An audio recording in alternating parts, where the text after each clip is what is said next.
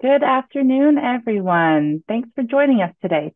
My name is Allison Buchanan, and I'm a senior associate lawyer in our Toronto office. I practice in the labor and employment group, and I primarily advise our clients on a host of workplace issues.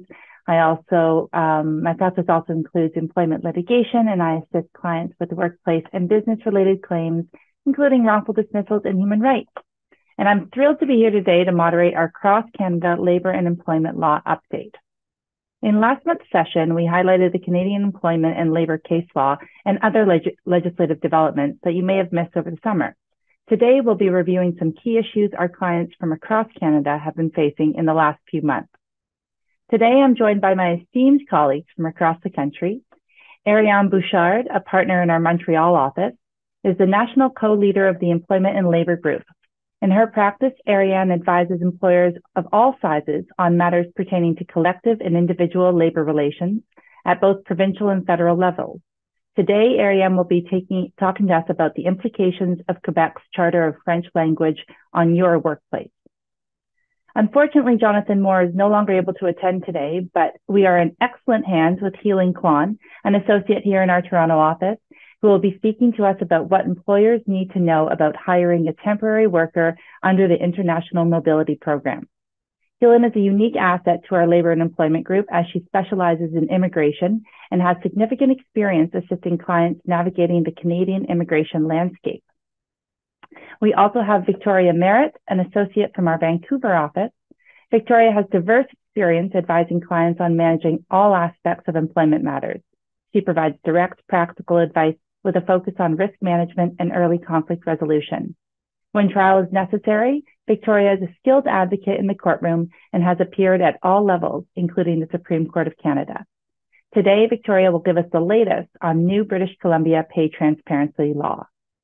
And last but certainly not least is my office neighbor and fellow Torontonian, Larissa Werkowicz. Larissa is an associate in our labor and employment group who advises clients on all areas of employment law and has a growing expertise in labor relations.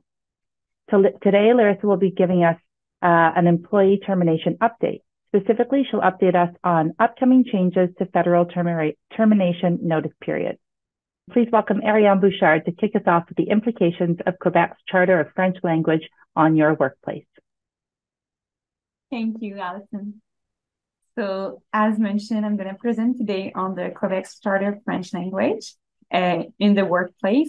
Just a note, if it sounds familiar for some of you, this is a topic on which my colleague Marie-Noëlle Mascotte already presented in the summer of 2022, but we still have a lot of questions about this topic. So we decided to revisit it today with a bit of new information, but also like the core provisions applicable to employers.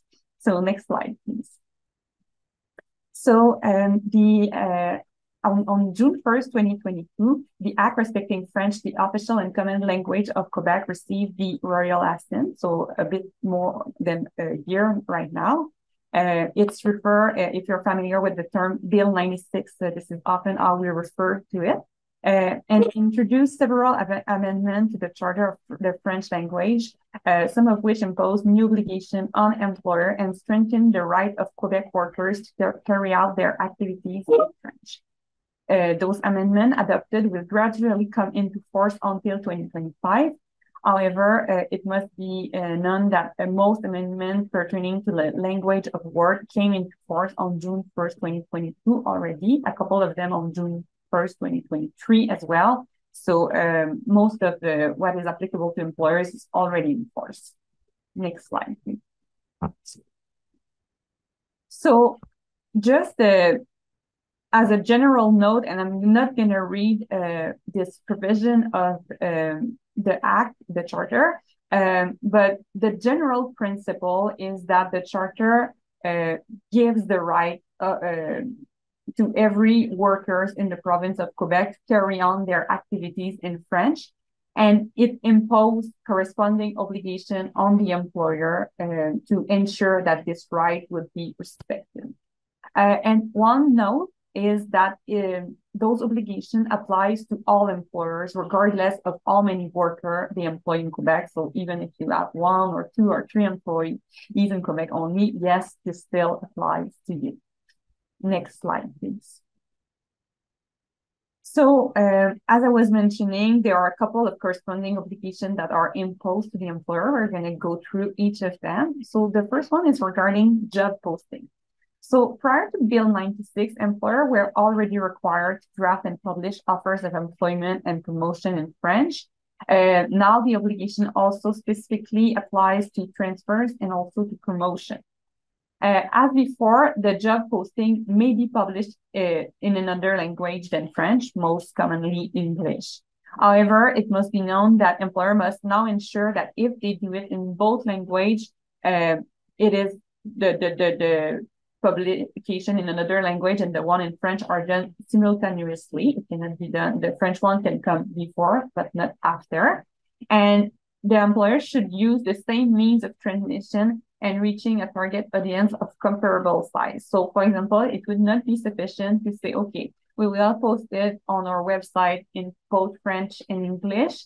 And for the English one, we would also promote it on LinkedIn, Glassdoor, like all those websites, but not in French. Like it has to be comparable size. It must also be known that if the knowledge of a language other than French is required by the nature of the duty related to a position, if you want, for example, the person to speak English to apply on that position, the reason justifying such requirement must be indicating on the job posting directly. Next slide, please. The second thing that I want to talk about is individual employment contracts. So the general principle is that all individual employment contracts in Quebec shall be drafted in French. However, there are exceptions to that. The party may express their wish to have such contract draft in a language other than French. However, how it's going to apply is different if it's a contract of adhesion or a negotiated individual employment contract. A contract of adhesion is a contract where the party, one of the party does not really negotiate the term of the agreement. It's more a take it or leave it agreement. Like it's a job offer, the salary is already decided, the number of vacation, like all the terms of employment are, this is our offer. And it's either you accept the position and or you don't. In such a case, the contract must, the employer must present the contract in French first or at the same time than the version in another language for the contract signed in another language to be valid. So either in 2 separate documents or in the same document with 2 columns, but you must keep a record if the person signed the English version that you already present them with the French version as well. For negotiated individual contract, the party may simply express their wish that if their express wishes to have it draft exclusively in another language than French. And just so you know, employee who enter into an employment agreement in another language than French before June 1st, 2022, until June of this year to request the translation. So if they haven't asked for it yet, you're out of the wood for that. Next slide, please. So other employment-related documents, so for example, work like any policies, any employee toolkit, any handbook, and as well as training documents must be made available to employee in French. They may exist in another language, but the French version must be available on terms that are at least as favorable to that other version. The charter was also imposing a delay of 1 year until June 1st, 2023 to make a French version available. So now technically it's all supposed to be translated. It's less relevant for employee, but it's good to know insurers are also required to issue a copy of a group insurance policy in French to their client and to distribute insurance certificates in French as well to employees in the province of Quebec. And the same applies with respect to the group annuity contract. Again, they had a delay of 1 year to comply if the document issued before June 1st, 2022 were not translated in French. Next slide, please. The written communication with employees, another big topic. So prior to Bill 96, written communication addressed by the employer to its staff were already required to be in French. But now they clarify in the new charter that this applied to written communication applied to only part of the staff, to a particular employee, or to an association of workers. And this applies both to communication during employment, but also to communication at the time of the termination of employment and even after the termination of employment. So, for example, if after the termination of employment, you need to send a demand letter or something like that to an employee, technically as per the charter, it has to be in French. There's an exception to that if an employee requested that the employer communicate with them in another language like English, it's fine to use that other language. So as a good practice, we recommend employers to ask their employees what is their preferred language of communication and keep a record of that, like with the signed proof by the employee that they want to be communicated with in English, for example. Next slide.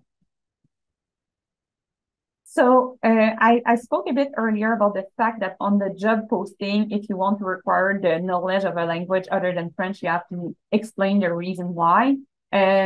But you cannot just decide that like that. There's a process like you impose such a requirement. So prior to Bill 96, the knowledge of a language other than French could be required to obtain an employment or a position only if it was required by the nature of the duty. But the ministry were of the position that it was interpreted too broadly. So now they add the obligation that the employer must also take all reasonable means to avoid imposing such a requirement.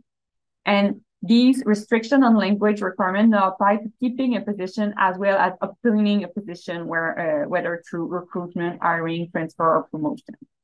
Next slide, please. So concretely, the charter put a presumption that the employer needs to do an analysis before imposing such requirement. Otherwise, it is deemed not to have taken all reasonable means to avoid the requirement of language. So before imposing, for example, that an applicant speak English, the employer must assess the actual language needs associated with the task to be performed.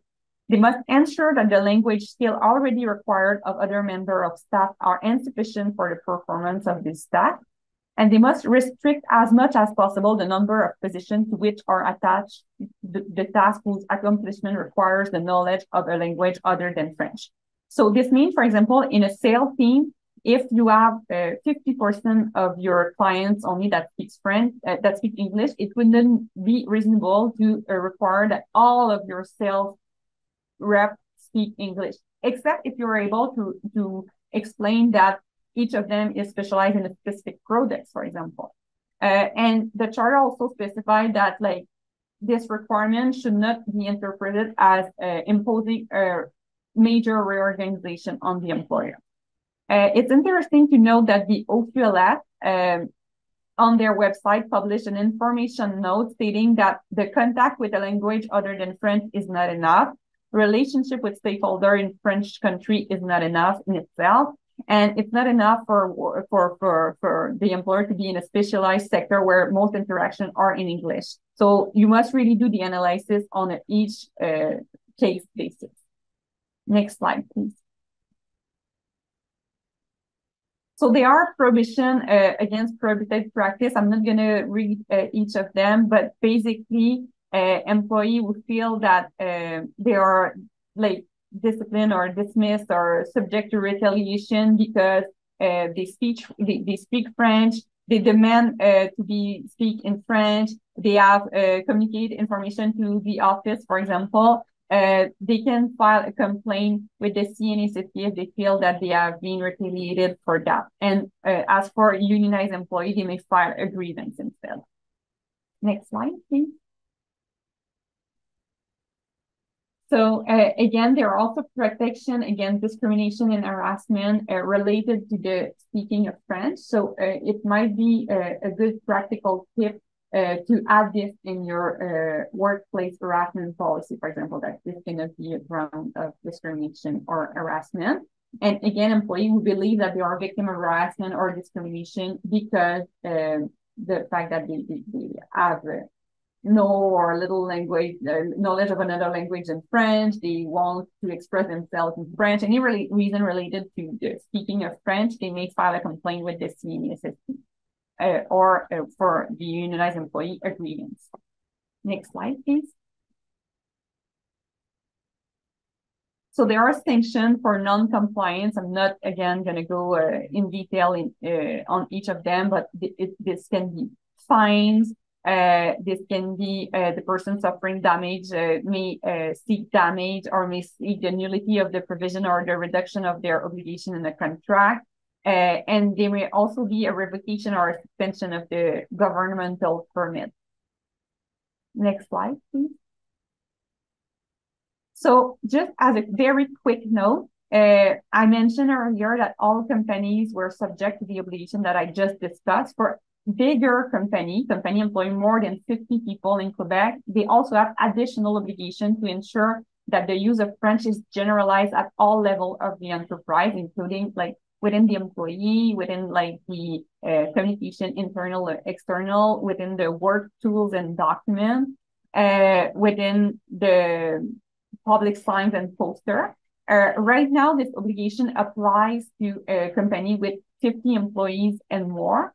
But as of June 2025, it will apply to companies with 25 employees or more. So if you have between 25 and 50, it's a good idea to start getting ready for that. Next slide, please. And just very quickly, the franchisation of enterprise, it includes a process. So when you have 50 employees for a period of 6 months for the first time, you now have 6 months to register to the office with the Office of French Language, the OQLF. Then you have they would issue a certificate of registration. Then you have to provide an analysis of linguistic situation. They look at that and they look whether the use of French is sufficiently generalized. Generally, they will find that it's not the case, and there would be a process. So you have to impose a Frenchization program that shall be approved by the office and apply. It can be a several year program. You have to update the OQLF every year. And once that your program is completed, the OQLF will issue a certification that you are recognized as a company franchise. After that, every 3 years, you have to provide a status report to show that the use of French is still generalized within the company. And if the office feels it's not the case, they may request that put an action plan in place to make sure that the situation will be compliant again. So that was a bit the process. And just very quickly, as a last note, next slide, please. And I'm not going to go through each of that, but just as a general note, company with more than 100 employees, they must have a Frenchization company, a Frenchization committee, which is a committee of employees and employers representative, and they must report to the OQLF. And next slide, please.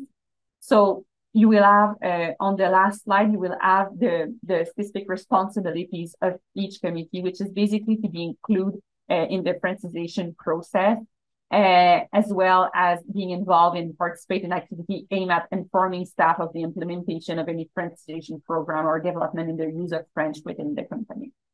So thank you for listening to my presentation today. And I will now pass to my colleague, Heelan Kwon. We will talk about the International Mobility Program. Thank you.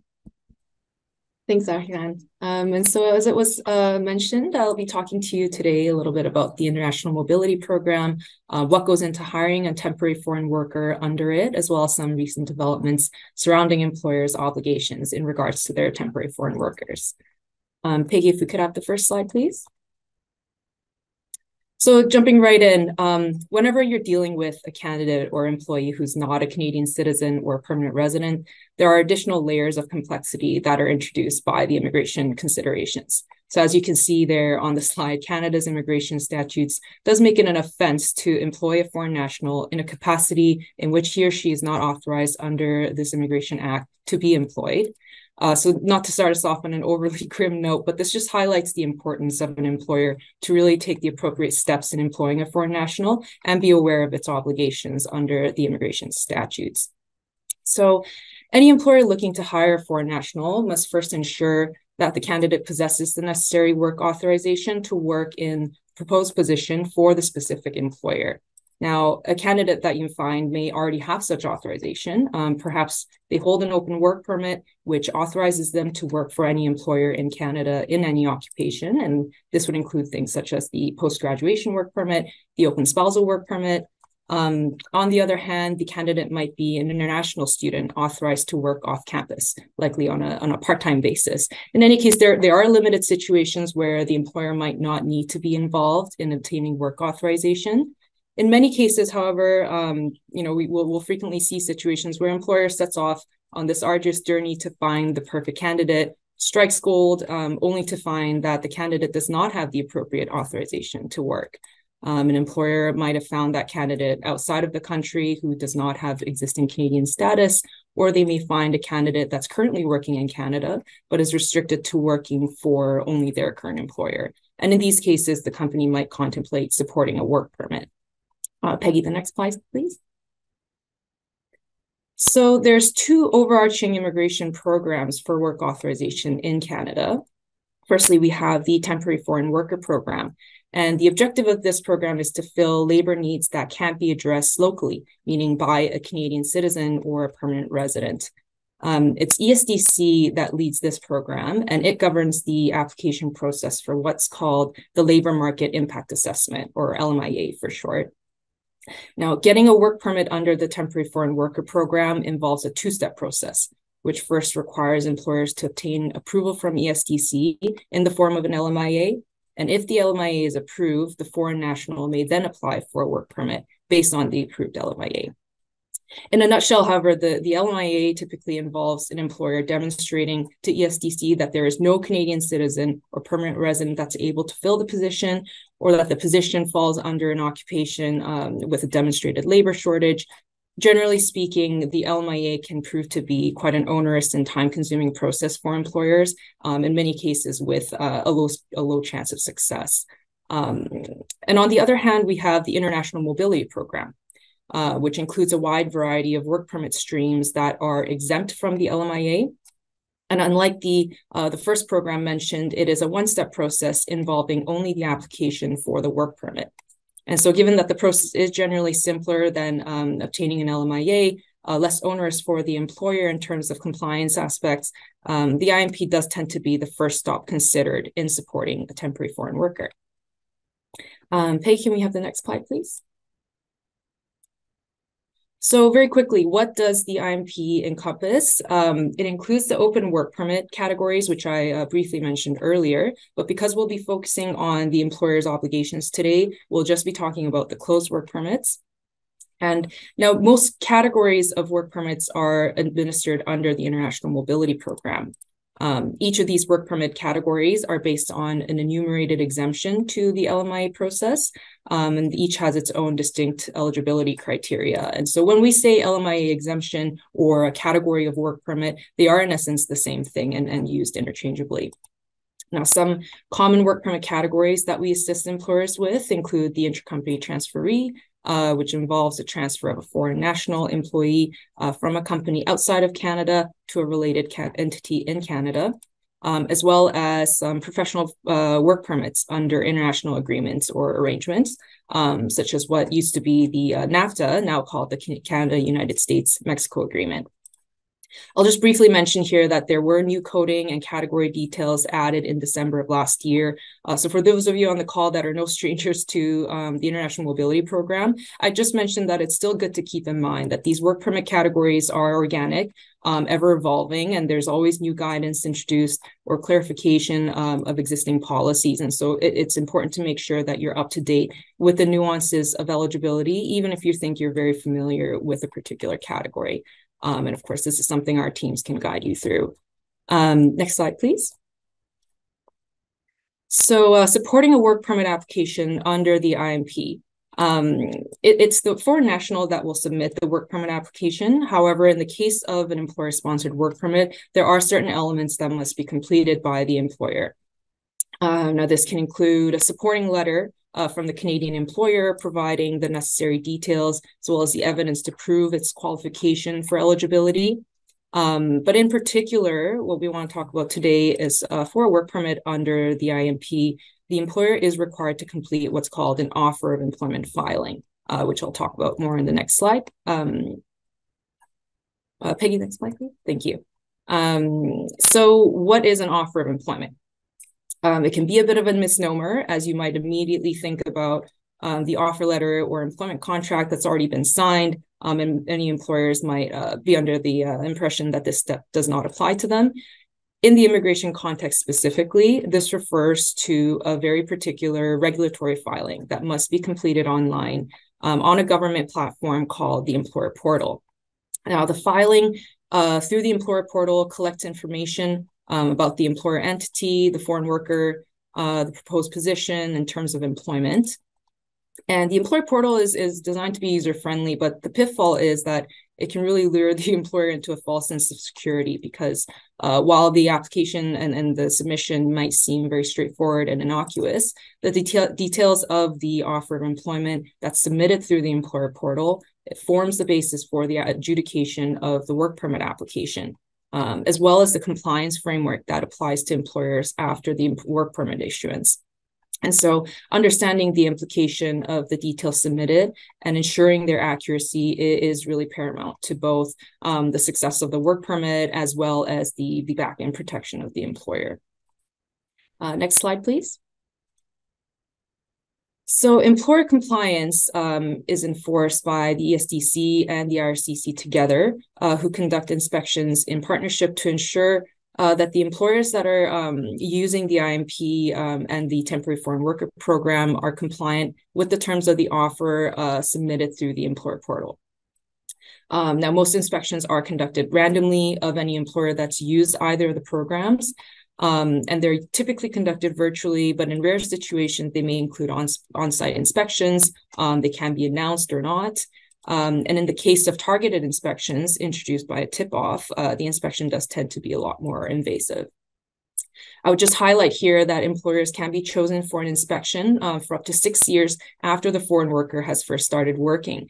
So regardless of whether the foreign worker has since become, let's say, a permanent resident or has left the country or left the company entirely, document retention, of course, is key for employers. And they should be reviewing their global mobility and immigration compliance practices on an ongoing basis. Next slide, please, Peggy.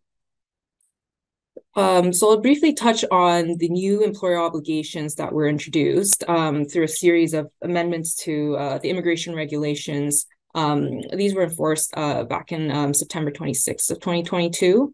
And employers must now, one, make reasonable efforts to provide access to healthcare services when the temporary foreign worker is injured or becomes ill at the workplace. Two, employers should also note that they and any recruiters involved are prohibited from charging or recovering fees from the temporary foreign worker relating to the employer compliance fee or any other fees related to the recruitment of the foreign worker. In addition, on or before the first day of work, the employer is obligated to provide the foreign worker with a copy of the most recent information with respect to temporary foreign workers' rights in Canada. Now, this particular one is in reference to a specific pamphlet that can be found on the government website. In a compliance inspection, the IRCC does routinely request proof of this being provided. So it's important to keep a paper or digital trail by the employer. Next slide, please. And finally, employers must provide an attestation that the employer has entered into an employment agreement with the temporary foreign worker. The employer has provided a copy of the employment agreement to the foreign national, and the employer and any person who recruited the foreign national have not charged or recovered fees from the temporary foreign worker relating to employer compliance fee or any of the other fees related to the recruitment. Now, this attestation has been incorporated into the Employer Portal, which I discussed earlier, such that an employer cannot submit an offer of employment without first attesting to the above. So it's really critical for any employer to familiarize themselves with these new obligations and review their hiring practices to ensure compliance. And of course, our teams are here to help you navigate through those obligations and mitigate any risks posed to the company. So I know I've kind of gone over my time here, so I'll hand it over to my colleague, Victoria, and she'll be speaking to you about the new pay transparency law in BC. Over to you, Victoria. Thank you. So I know my colleague Jeff did a bit of a teaser on this topic last week. I'm going to do a deeper dive. Not a lot of time today to talk about it, but the good news for me is that there's no regulations yet for this act. So our knowledge on it is a little bit limited still, and appreciate that creates some challenges for employers in terms of compliance. We're expecting this to be something where more guidance is being issued in the coming months. So you go to the next slide, please, Heidi. Thank you. So these obligations are already in place, and they relate to pay history and pay secrecy or pay transparency. The first obligation on employers is that you can't seek pay history about job applicants, pay history information. So when you're interviewing someone, it's, what did you make your last job is not a question that can be asked under this legislation. Doesn't preclude employees from sharing that information with you or from you reviewing and relying on publicly available information. There's also some prohibitions about employers basically taking any negative steps in relation to employees who have been doing certain things in relation to asking about their pay, disclosing information about their pay to another employer or job applicant. Importantly, this is information about their own pay, not others, and it's limited to other employees or people hoping to be working for the employer.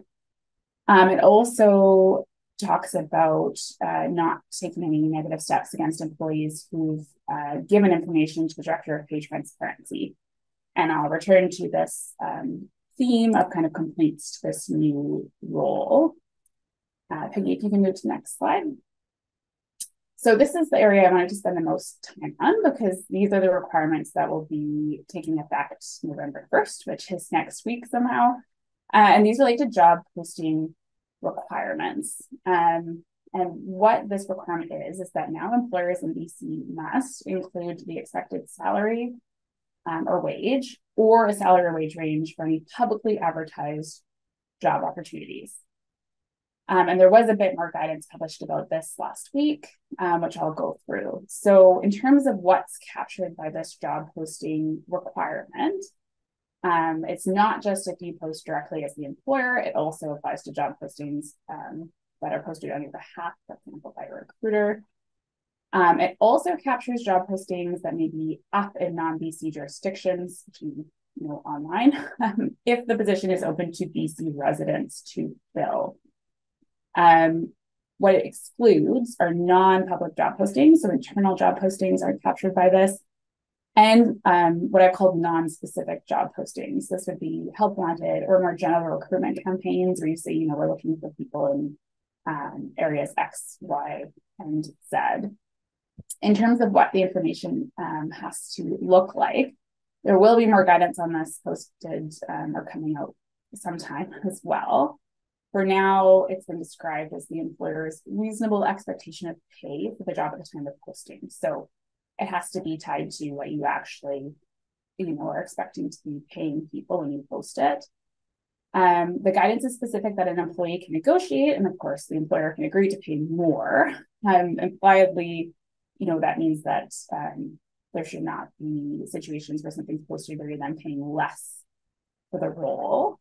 It doesn't have to include anything other than the actual wage or salary. So overtime, benefits, anything gratuitous or extra doesn't need to be listed. And if it's a range, it can't include an unspecified minimum or maximum. So an example of that would be up to $50,000 isn't compliant. It would have to say, $30,000 to $50,000, for example. And interestingly, there's no restriction on the size of range that can be posted. However, that's something that the government has flagged they might impose. But for now, it's not restricted. So the range can be 10,000 to 70,000, 50,000 to 100,000, for example. If we can move over to the next slide.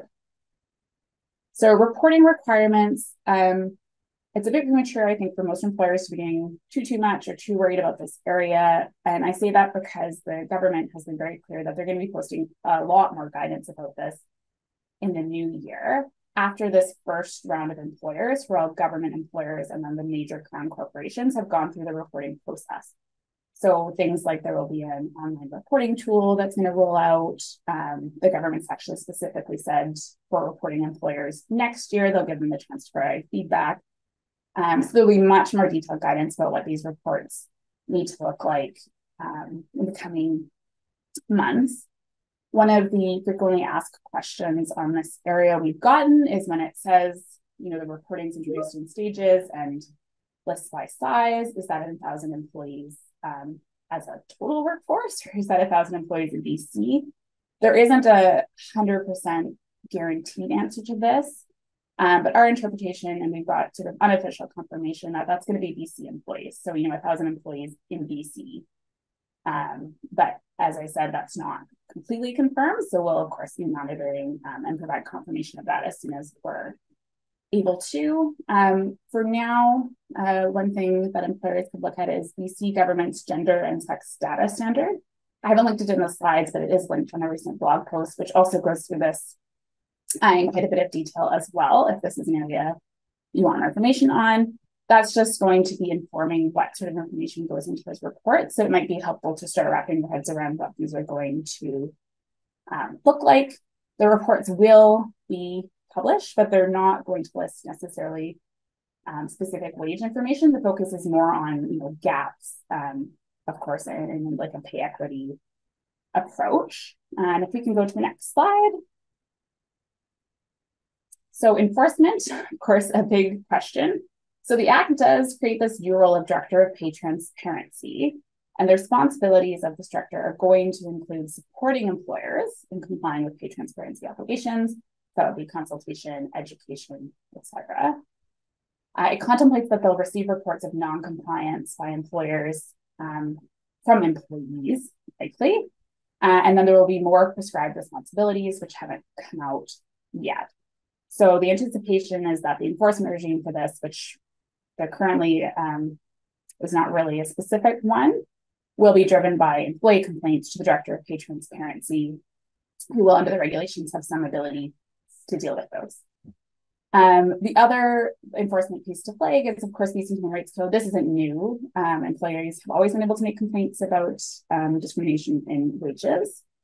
But it is interesting that the government actually specifically directs employees there. And of course, the Human Rights Tribunal isn't going to be enforcing the pay transparency or job posting requirements. And the Act does specifically confirm that the Offence Act does not apply.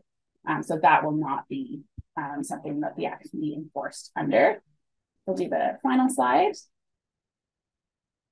So just briefly, there's a review scheduled. This first obligation period is for the government, so just a point of interest. And then in terms of what's coming next, like I said, the regulations, we are expecting there to be lots more details on reporting requirements, potentially some more detail on the job posting requirements. And what we'll be monitoring very carefully, of course, is what the Director of Pay Transparency is going to be able to do in terms of enforcing compliance. And I will leave it there and introduce my wonderful colleague, Larissa. Thank you very much, Victoria. And so bringing up the end of this webinar, I wanted to take some time to address the upcoming changes to the Canada Labour Code that are going to impact the federally regulated employers that are listening to this webinar. But provincially regulated employers, please don't drop off because we do still have the Q&A to come at the end. If we turn to the next slide, when explaining what is changing when it comes to legislation, I always find it's very helpful to start with what is the current landscape, so you can do that compare and contrast. And as you can see from the slide, the current federal landscape is really divided between two groups of employees. You have those employees that have the unjust dismissal protections applied to them, and those that don't. Simple as that. And so when we're talking about that unjust dismissal scheme or protection, what I'm referring to is that protection that employees have from being dismissed without there being a reason for their dismissal. And this scheme that's codified in the Canada Labour Code, it replaces that common law ability of employers to dismiss an employee on a without cause basis by simply providing reasonable notice of termination. And so instead, in the federal context, if the employer doesn't have a just reason for why the employment relationship is coming to an end, an employee can engage this unjust dismissal scheme, make a complaint, and potentially be entitled to significant remedies, including reinstatement, back pay, and more. But there are exceptions to this scheme. And those exceptions you can see are listed on the screen. So this includes employees that have less than 12 months of continuous employment, managerial employees, employees who have been laid off or dismissed because of a discontinuance of work or a lack of work, rather, a discontinuance of the function, or then employees who have a different mechanism through which they can dispute the end of their employment. The most obvious and common example being unionized employees who have recourse through a collective agreement. And it's these exemptions that I'm actually focusing on for the rest of this presentation, because that's where the new amendments that are coming into effect are going to be interacting with the current entitlements. So if we move to the next slide, those employees that don't have the unjust dismissal protection, they don't fall within that scheme, they are entitled to what you can see are the three different entitlements under the Canada Labor Code. So you have individual notice of termination, severance pay, and then there's the group notice of termination entitlements that apply as well. And I'm not going to spend a lot of time talking about these three because I'm mindful of the time, and I would also hope most federally regulated employers listening are aware already of what these different entitlements are. But what I want to focus on is that first bullet, which is that individual notice of termination entitlement. And so currently, under the Canada Labor Code, employees who have completed 3 or more months of continuous employment, they are entitled to 2 weeks of notice or pay in lieu of notice, unless the employer has just cause to terminate the employment relationship. And so in terms of what's changing, if we go to the next slide, what you'll see is that the Canada Labor Code is being amended to increase those individual notice of termination entitlements. And specifically, as you can tell from the chart, a graduated entitlement scheme is being introduced. And the idea behind that, and this has been published by the Government of Canada as part of what came out of the consultation leading to these amendments, is the government is looking to align the individual notice of termination entitlement set out in the code with what you see in a majority, if not all, of the provincial and territorial termination schemes across Canada, where there's this idea that as you get more service with an employer, you get an enhanced or increased entitlement to notice related to that. And so the chart sets out those increased entitlements that will be coming into effect. The main thing that I will flag for the listeners of this webinar is that, as you can see, the entitlement to 3 weeks of notice of termination, that's not triggered until an employee has 3 completed years of service with an employer. And so what that means is, practically speaking, these amendments are only going to have an impact on any employees that have been employed with you for 3 years or more. For anyone that's under that threshold, the regular rules are still going to continue to apply. Turning to the next slide, concurrent with this change to the actual notice that employees are entitled to under the Canada Labor Code, the federal government is also introducing an amendment where employers are going to be required to provide employees with a statement at the end of their employment relationship. Now, this statement requirement, it's not an entirely novel one, as in the group termination context, this actually has already been a requirement that employers have had to provide. And so what is happening instead is the federal government has said, well, let's just equalize this right and entitlement. Let's make it that all employees now at the end of their employment will get a statement confirming what it is that their entitlements were. And in particular, the statement has to address their vacation benefits, their wages, the severance pay that's owing to them, and any other benefits or pay arising out of that employment relationship.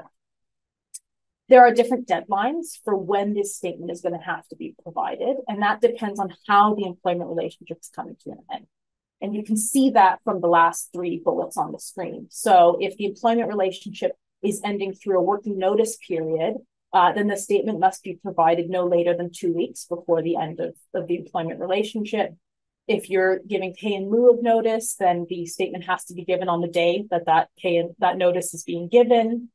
And then if there's a combination of working notice or pay in lieu, then you'll either have to give it 2 weeks before the termination date, or if the working notice period is less than that 2-week period, on the day on which the employee is receiving that notice. Turning to the next slide. So what do employers need to know about these amendments? And what I think is helpful is actually what I've summarized on the slide, which is what is not changing right now. I've emphasized that it's really the individual notice of termination entitlements that are impacted by this. But as you can see, a lot of the other different parts of the termination landscape in the federal legislation, they're staying the same. And so, as I've already mentioned, for employees with less than 3 years of service, there's no impact, there's no change on the entitlements they would get at termination. Similarly, the statutory severance scheme and entitlements, those are remaining the same. There's been no impact to that. Neither has that unjust dismissal scheme as a whole been changed. And so really, when we're talking about these amendments, it's impacting those scenarios or those circumstances where someone doesn't have recourse to the unjust dismissal scheme, and instead their employment relationship can be ended through the individual notice being provided. And finally, there's no change to the group termination entitlements. I will note there are amendments pending to the group termination provisions. They're not significant or substantive, but they were captured in the Budget Implementation Act that also introduced these amendments. But no coming into force date has yet been proclaimed for these amendments. And it's unclear at this time whether or not the federal government is going to be introducing and bringing those changes into force in advance of February 1st, the date on which these amendments take effect. But given that currently the group termination provisions do refer back to the individual notice of termination provision in the Canada Labour Code, it's possible that we'll see that change come through, and we will update everyone as soon as we know that. So these changes come into effect on February 1st, 2024. And before they come into effect, we strongly recommend that federally regulated employers take a look at their current employment contracts and make sure that the language that they have complies with this new scheme that is being introduced. In particular, for example, if the current version of your termination provision references that 2-week entitlement only, then you will have an issue in being contravention of the code if that is the language that's still being used after this enhanced graduated scheme comes into effect. And of course, if you ever need any help with reviewing or revising your termination provisions, and this is true for any employer, regardless of federal or provincial, don't hesitate to reach out to your regular employment lawyer here at Denton's, and we'd always be very happy to help you with that. And so with that, I'm going to turn things back over to Allison so we can get on with the Q&A. Thanks, Larissa. Thanks, everybody. That was really, really informative. And we have lots of questions that came in through the chat. So let's get to some of those. Arianne was very helpful in answering some of these questions privately, but there were a number of questions that came through for Arianne's presentation. So I think responding to one or two publicly would be really helpful. So Arianne, can you tell us about what the requirements are for an internal newsletter directed to employees that contains external links? What's the extent of the French language translation required with that? Absolutely. So obviously, if you include external links leading to external content in the sense that this is not the company content, like you refer to news article, newspaper, for example, obviously you do not have to translate that. However, I want to be clear that if the external link refers to the company's content, for example, your own web page, then it has to be translated, because anything that you put on your web page, for example, on your website or on an intranet page, is generally considered as communication to the employees as well. Terrific. Okay, thanks. And Are federally regulated employers doing business in Quebec subject to the Charter of French language? No, actually. At the beginning, it was the position of the government of Quebec that they would be. However, they reached an agreement with the federal government where the federal government adopted a very similar law that would apply to federal companies doing business in Quebec and also in part of the country where though there are French speaking group. So they are not subject to the charter, but they are subject to very similar requirement as per the federal law. Terrific, thank you. Now, Heelan, we had a number of questions come in for you. For the IMP program specifically, is the employment opportunity requirement for full-time year-round, or could you apply for seasonal employees as well? Thanks, Allison. It's a good question. Again, the IMP program is it encompasses a large number of different work permit categories, and so every application will have to be considered on a case-by-case basis. Generally speaking, however, there's usually no particular requirement of the employer to provide any particular duration of employment. One thing I'll say to kind of zoom out and give context to this is that work permits are permissive documents, right? Where a foreign national normally who's in Canada, they're not a Canadian citizen or permanent resident, they're not typically permitted to conduct work activities in Canada. The work permit is the authorizing document that allows this foreign national to complete, certain activities under very specific terms and conditions. So if an employer is seeking, work authorization for a single season for an employee or a particular limited duration, this is certainly something the employer can typically use. But again, this will be very different for every work permit category contemplated, and so we need to look at this on a case-by-case basis. Okay, terrific. Thank you. And I know this one is a little bit loaded, but in the recruiting process, can you reject a candidate if they don't hold a work permit? It's a good question. And again, I think this has a big intersection with employment law as well. And so I'll kind of leave room for some of my colleagues to chime in as well. But to my understanding, and the real prohibition is against discriminating against any candidates that are seeking opportunities based on their citizenship. In the recruitment process, I believe you can ask a question whether they are legally authorized to work in Canada.